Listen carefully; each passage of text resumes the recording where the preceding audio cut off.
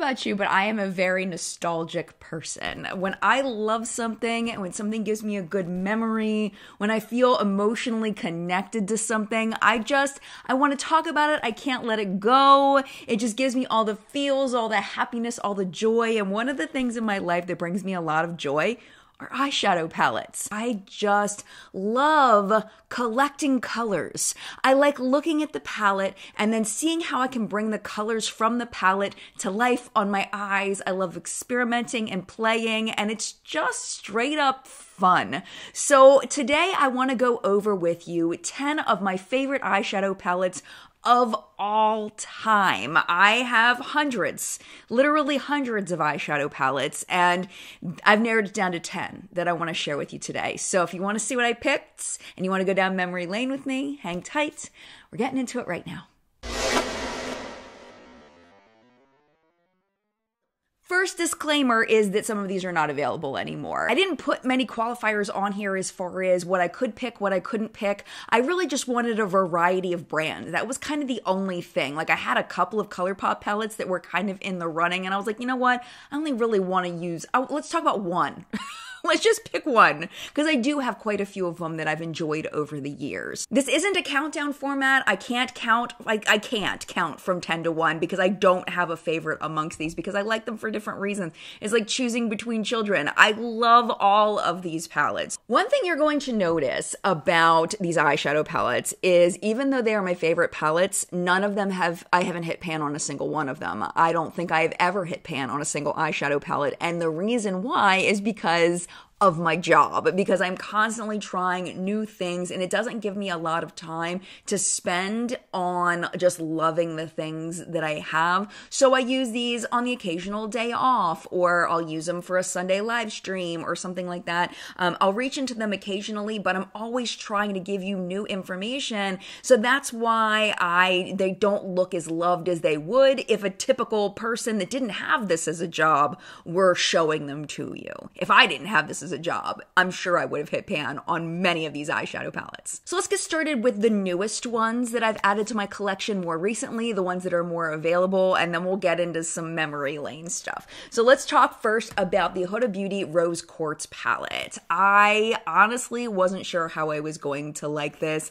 I was a little bit nervous about buying it just because the price point is so high, and it has like this weird shade in here that's like kind of jelly-like and kind of chunky, and I didn't know what was going to happen with that, and I was just like, do I really want to invest in this? And I am so freaking thankful that I bought this. I love the color story on this, and I love some of the super unique shades that they've got going on here that I don't have anywhere else, and that's really hard for me to come to an eyeshadow palette and not have something in here that I don't have anywhere else. Like, for example, this shade right here, I think is absolutely gorgeous. It is so pretty. I love the duochromes. I'm a big duochrome fan. I love the duochromes in here, but I also love how easy the mattes are to work with. They're just fluffy, but not too fluffy. You know, they don't create a lot of fallout on the face, which I personally really love. And I just love the color combinations I can come up with this. They're not super varied, meaning, you know, it's relatively monochromatic going on in here,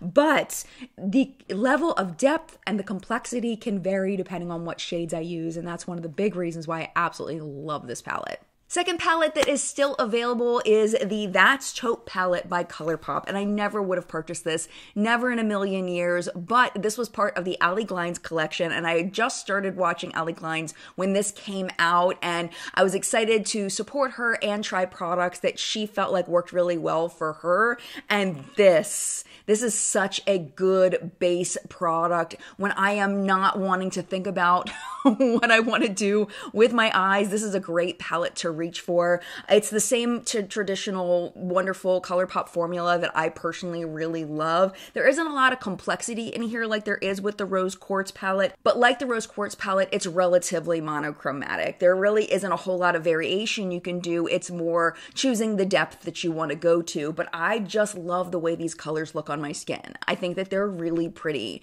and I think you can just create pretty looks that aren't super complicated, and I think there's a place for that in my life too. The next palette is one that I have an extreme sentimental, emotional attachment to, but I loved it even before I knew the person that designed it. This is the Tiny Marvels palette with Sydney Grace and Mel Thompson, and if you are not familiar with Mel, you can still go over and watch her channel. She did pass away a little over a year ago. She was a friend of mine, and I got to know her after my review of this product, which of course was a glowing review because it's a fantastic palette. This one is just so fun in the color story. One of my favorite shades I think of all time is going to be Firebutts.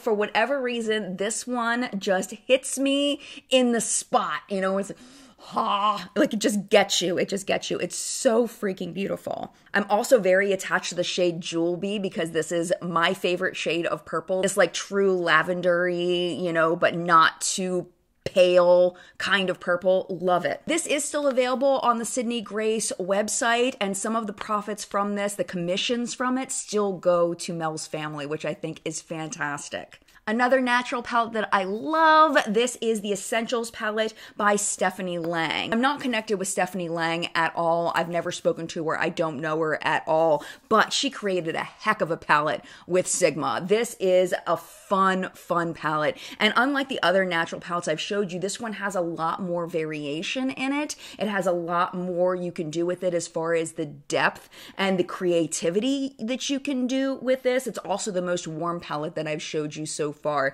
It is just a high quality, easy to use, but also very fun palette. It's natural, but you can also get some really beautiful, colorful kinds of looks in here. It doesn't stray so far into the color territory, but it's just enough for people that might be trying to inch their way into more vibrant colors, but without pushing it so far, especially if you have a warm skin tone. Favorite shade in here is definitely Star.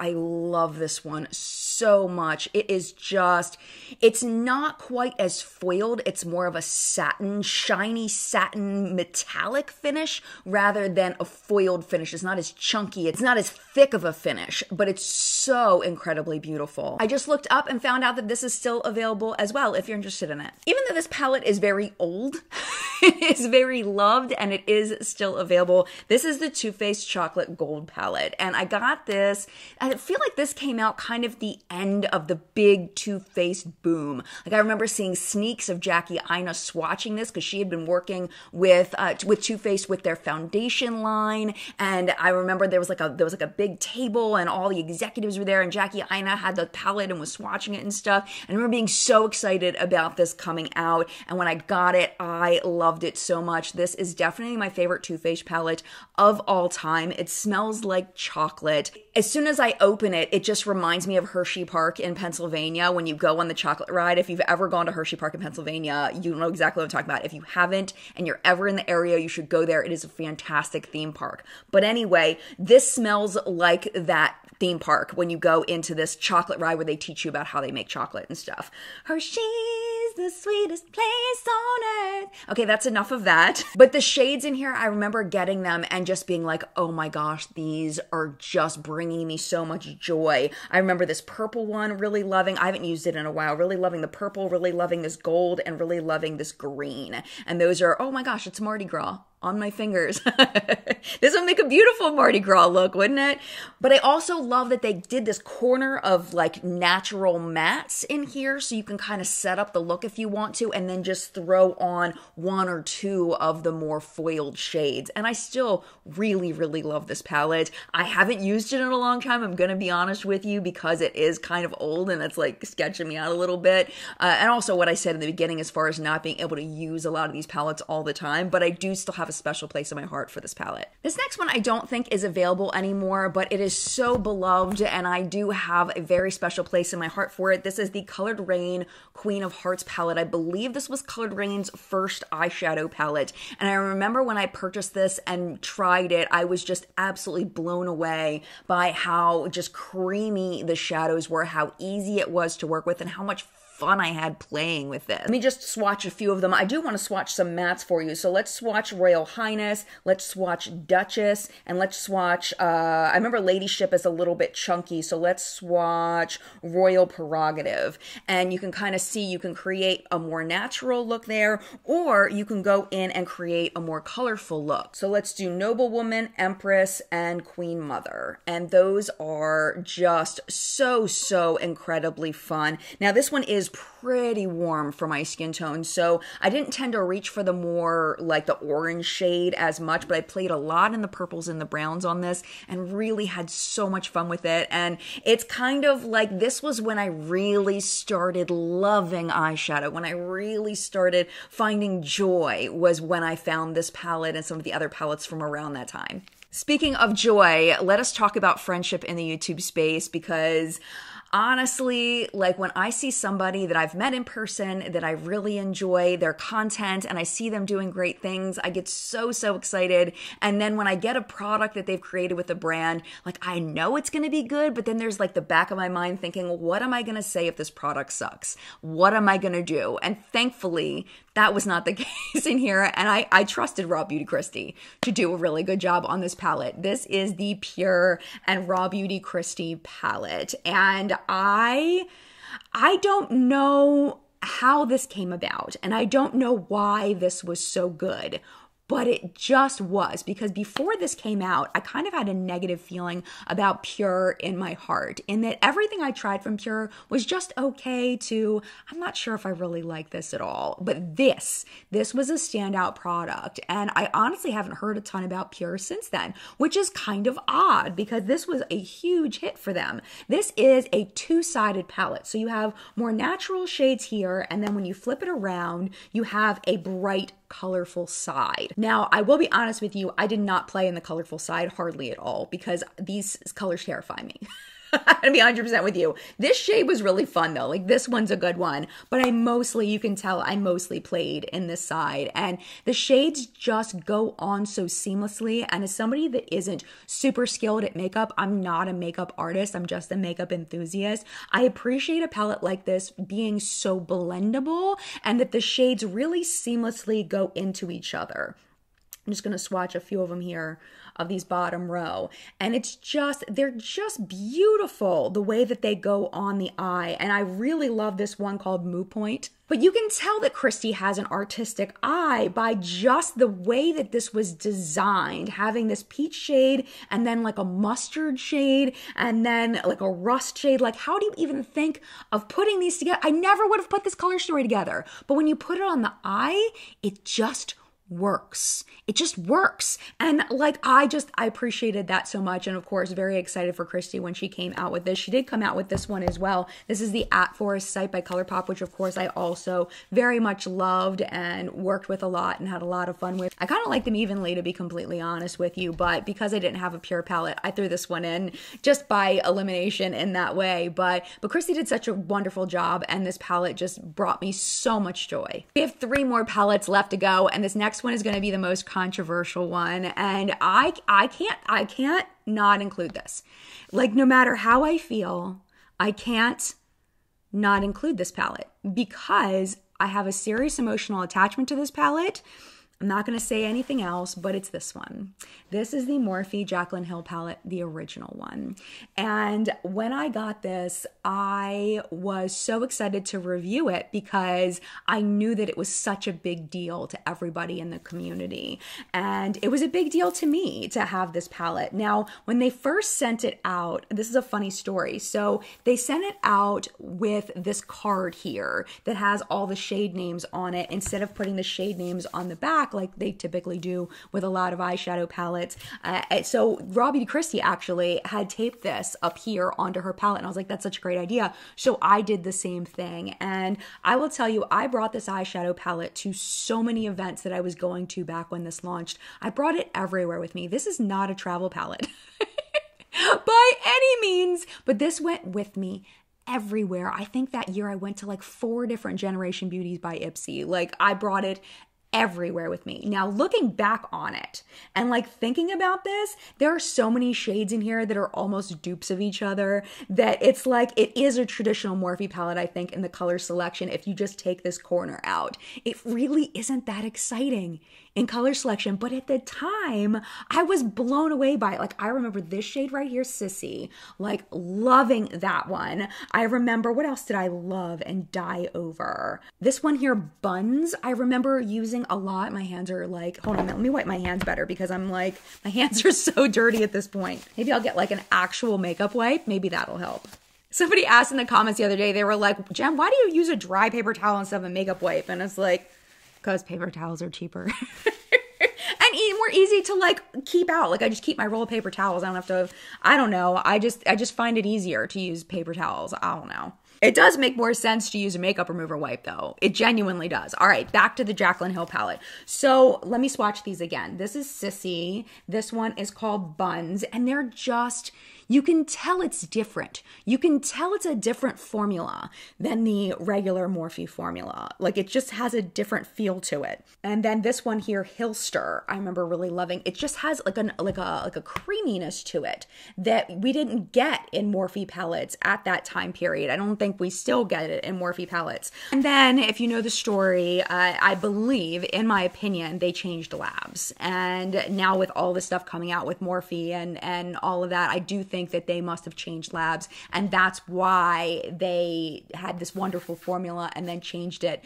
to something else. There was a whole drama around it where this one was vegan, the new one is not vegan, it has carmine in it, and it was a mess. It was such a mess. So it just kills me that they didn't keep this, because I think if they churned out this quality, if they were able to keep this quality, I genuinely believe Morphe wouldn't be in as bad of a shape as they are now, because this was a really good palette. No matter how I feel about Jaclyn, no matter how I feel about Morphe, this was a damn good palette. This is another one, I'm not the biggest fan of the brand as a whole, but I have to admit, this is a fantastic palette. This is the Sultry palette by Anastasia Beverly Hills, and I have used this and loved this so many times. There's been so many times over the years, because this is way older than a lot of these here, where I've been like, I don't know what I want to do with my eye look, and I grab this because it is easy. It matches with my entire wardrobe pretty much. I can create something from this. Most love shades in here are probably Cinder and Pearl and Rose Quartz, and we'll talk about, we'll do a matte one. Let's do Dystopian. And they're just pretty. They're just pretty. I don't know what else to say. They work really well. They go on very easily, just like every palette I've showed you. They just are good quality, and I love the color selection. I love that I can take it to a pink way, or I can take it to a bronze, or I can take it to more gold, or I can take it to just a natural matte look. There's so much that I can do with this, and I feel like ABH should re-release this. I really genuinely do. It is a fantastic, fantastic eyeshadow palette. Before I show you the very last palette that is no longer available, I just want to give an honorable mention to the Makeup Geek Matrix palette. Marlena is a friend of mine, and I absolutely adore her, and she really knocked it out of the park with these Matrix palettes. Now, I cannot find my natural palette. That would have been the one that I showed you, because that was the one that had my heart. This is the one that was all of the colors, and I do still use this occasionally, but it was that natural one that really, I felt like, just stole my heart. It was such a good formula, and I am so sad that Makeup Geek is no more, because she was the first influencer brand. She was the first person to really step out of the box and say, you know what, I'm starting a cosmetic company as a makeup artist and as an influencer. And she started so many things. Makeup Geek was one of the first companies to give out affiliate codes. Revolutionary in her thinking and her business mindset, and I just appreciate her, not just as a business person, but as a human. I just admire her so much, and I admire everything she was able to accomplish with that brand, and more importantly, specifically for this video, the formulas that she created. She created an amazing eyeshadow formula that wasn't out of the box expensive, and also made in the USA. Like, that is relatively unheard of, especially when you don't have your own personal lab that you own. I mean, she just did such amazing things, and I just wanted to give that a quick shout out. It would have been in the countdown, the natural one, but I honestly can't find it. I have no idea where it is. So finally, last palette that I wanted to show you today is my Tati Beauty Textured Neutrals palette, and this was sent in PR. The Makeup Geek was sent in PR as well, but I think everything else I've mentioned, whether it was PR or purchased. But this, my friend, another thing that breaks my heart that we will not get another Tati Beauty eyeshadow palette. This was so fun and so groundbreaking as far as the different finishes and how she broke it down. You can just tell that she understands how makeup works and how makeup works for the average user, in that it's only the 5 shades, right? But then you have the 4 different finishes on the 5 shades, so you can just play in there. And I was really looking forward to seeing more palettes like this with different color stories, and I'm just so sad that that isn't going to happen. I'm hoping that one day, some version of Tati Beauty will come back. I feel like it should exist. I feel like Tati did such a nice job with the things that she was able to launch, and it just makes me so sad. Let me go ahead and swatch a couple of my favorite shades. So let's, this sequin shade is what she called it, called Poet. Look at that. Oh my gosh. This is what I'm wearing on my eyes today, by the way. I am wearing Ritual, the metallic shade there. I'm wearing these 2 rows pretty much. Like these guys over here is what I'm wearing on my eyes today. Let me swatch one of these up here just so you can see the formula.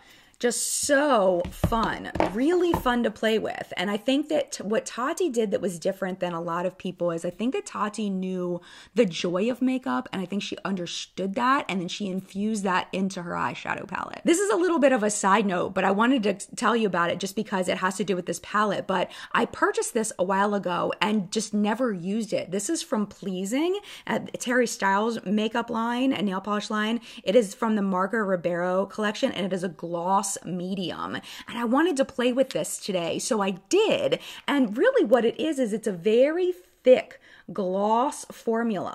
And then what I did was I put a little dollop of this on the back of my hand, and then I used this shade right here, the metallic Ritual shade, and that's my lipstick today. That's what I'm wearing, and I just had so much fun with that. So I'm gonna be playing with this more. It's just a nice way to match my eyeshadow to my lips without doing any extra work, and it worked beautifully. Like, it was fantastic. So I don't know, I'm trying to figure out at this point whether this is better or any different than using just a plain lip gloss, but I'm gonna keep playing with it and I'll keep you posted and let you know. So that, my friend, was my 10 eyeshadow palettes that are my favorite of all time. How did I do? Do you agree? Do you disagree? I would love to know your thoughts down in the comments down below. What would you have included that I didn't include? Did you think I made a mistake in including something? Let me know. Love to know your thoughts. Thank you so much for watching this video. I hope you enjoyed it. If you enjoyed it so much that you want to hit the thumbs up button, that would be great. If you enjoyed it even more than that and you want to hang out a little bit longer, YouTube should be recommending a couple videos for you